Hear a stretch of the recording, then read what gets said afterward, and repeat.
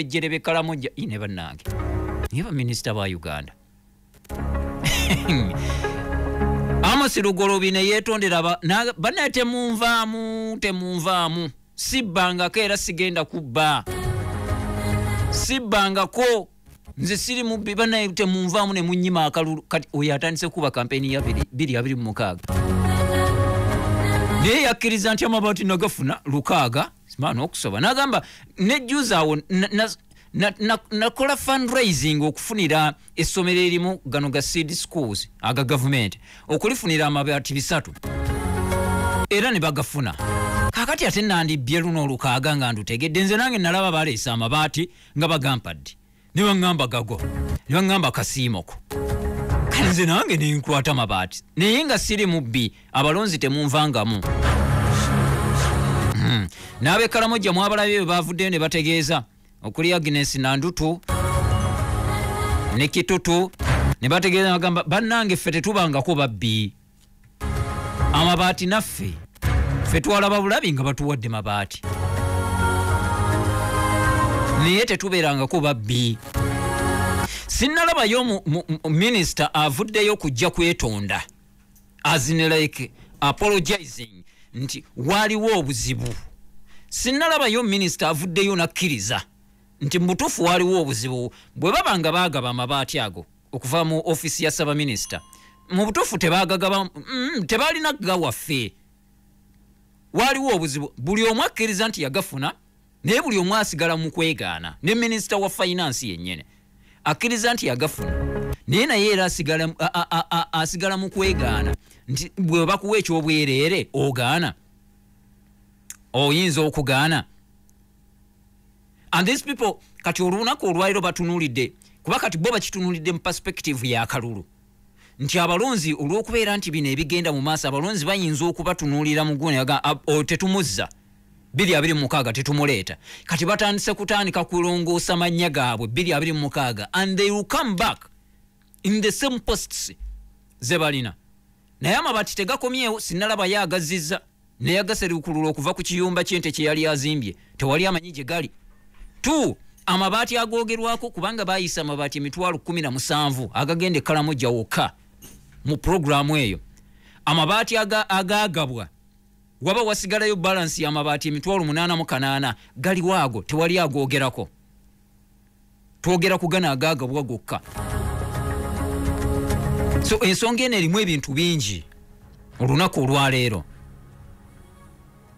nga bwe nabagamba nti mu mawanga amangi nembawa n'ekyokulabirako ekya minisita w'ebyentambula we Grace eyalaba obulabi nga train yakoze accident netta abantu 36 actually omuwendo gwalinya ne batuuka ku 56 later n'agamba I don't deserve to be a minister when a train can kill such number of people yatuuka naga no naresigningira at that very moment.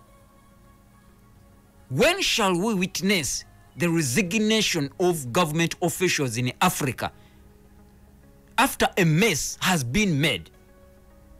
When? Tulabye resignations mu mawanga nga wabeerawo ensobi ekolebwa mu kitongole oba ministry minister n'agamba nkitadde Saba minister wabanga emivuyo gikoleddwa mu office ye for all that long aba akyakola ki it's not only nze kulwange siwagira kya impeachment kutandika kuteekako minister kutandika kumuteekako impeachment through the parliament. Yes, it is the law bwerina okubeera naye lwaki olinda okusindiikiriza bwekuba kulekulira why do you wait for that moment? If you realize that you made a mistake as a minister, it is very, very, very prudent to step aside. Osigala n'ekitiibwa kyo era okomawo n'oddamu n'oserving eggwanga nga buli muntu akuwa respect. Naye ne tulira parliament emale kusindiikiriza busindiikiriza. So bino parliament gye bali ababaka kibali mu kuleeta nti baagala kuteekawo impeachment ku baminister Bekaramojja, they would have resigned, they would have stepped aside long time ago without even being impeached. Okay, you make your investigations. If we are found guilty, if we are found innocent, then we come back into our positions and we serve the country. Temuli muteeka mu Local Government Act eriga nti omukungu wa government bw'aba azzeeko ebbali nga waliwo ensonga ezikolebwako abatasasulwa oba abatafuna benefits z'aba alina okufuna as a government servant oba as a minister or whoever, osigala okyafuna benefits. So nsuubira ye yandibadde enkola entuufu, not muntu kumusindiikiriza kumupampingako bino ebya namuganza. Parliament netuula eri mu kuimpeachinga minister, just a minister. What about a president? So kati bano batandise Amasiru Golobi yabuze n'okufukamira ku ttaka. Temumpita mubbi sire mubbi. Who are you? Yes, you agree. You are accepting you received the iron sheets. As who? And from where? Kati kitegeeza baba nga bafuna mabati, kitegeeza ate sente nazo bazifuna bulijjo. Bwaba nga kati tutandise okulaba ebirabwako. So what about sente zitalabwako? Oh my God. President Museveni beyabadde ayogera olunaku olw'eggulo, kati ngenze ku eyo njitadde ensonga. President Museveni yavuddeyo ng'ayogera ku lunaku lw'abakyala. Yawadde obubaka bwa njawulo. Naye waliwo ensonga gye njagala okujjayo gye yayogedde. Awo yagambye bannayuganda mulekerawo okwekwasa mulwanyisa obwavu. Stop excuses. Fight poverty. Naye nze njagadde nenzijjayo ensonga eyo yokka n'ey'obwavu kubanga it's one of the challenges to Uganda, the biggest challenges to Ugandans today. Poverty. Actually, tutuuse kati ebitundu abantu abali mu gye tuyita acute poverty. That stage. There is also another stage of absolute poverty. And there is that stage of poverty. Just poverty. And there is that stage whereby someone doesn't have money.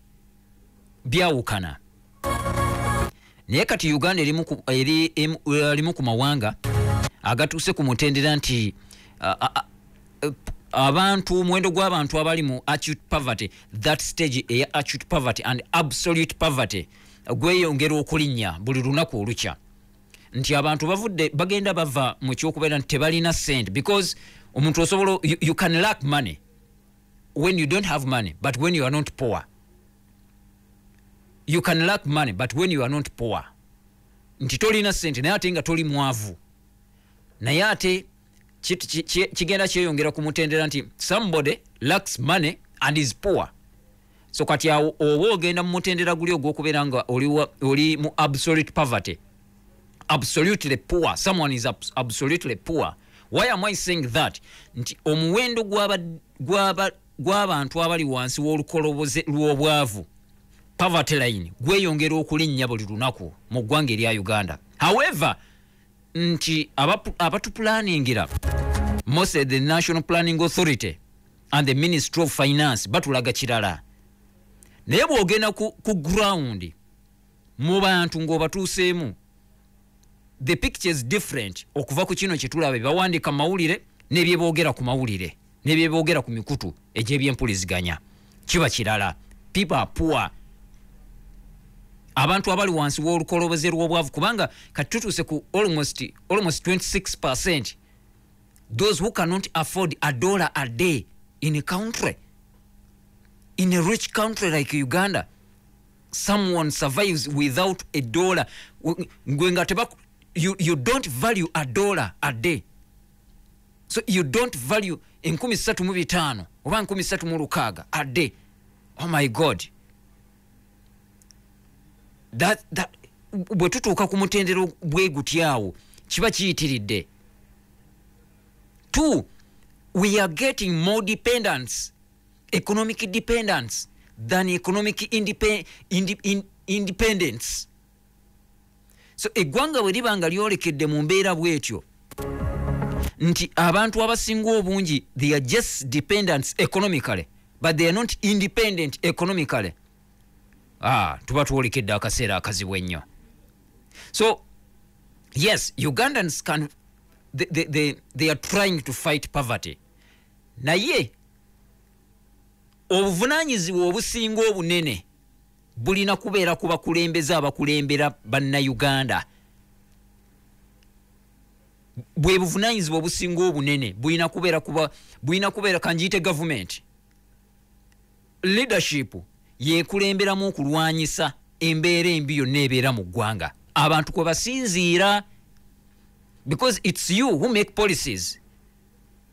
Your policies can make people poor and can make people rich.